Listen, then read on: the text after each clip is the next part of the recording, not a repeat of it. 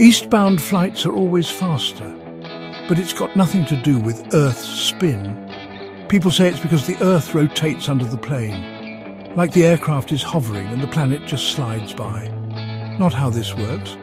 Your plane isn't in space, it's flying through Earth's atmosphere, which spins with the planet. The real reason? Jet streams. Massive rivers of fast-moving air flowing west to east at 30,000 feet. Get in one going east, you get a free boost. Going west, you're flying into a headwind. This can shave an hour or more off your eastbound flight.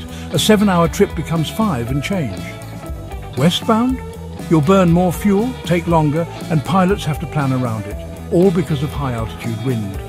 Jet streams aren't constant. They shift, meander, and split.